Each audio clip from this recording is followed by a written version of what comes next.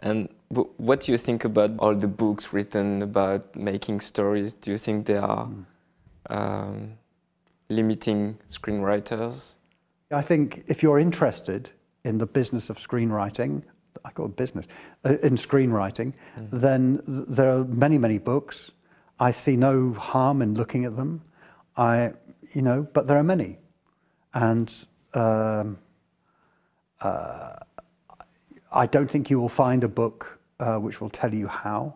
I think you're more likely, if there is a book, there is one book I came across, which is by a man called Keith Johnston, called Impro, which meaning improvisation. And originally it was a book for actors. I found that book more helpful with screenwriting than any book that says it's about screenwriting. And he was a really fantastic dramaturge, really, and he worked with actors and he did a lot of improvisation work. So he understands about things like self-censorship, and they're all connected with acting, but they apply to writing as well.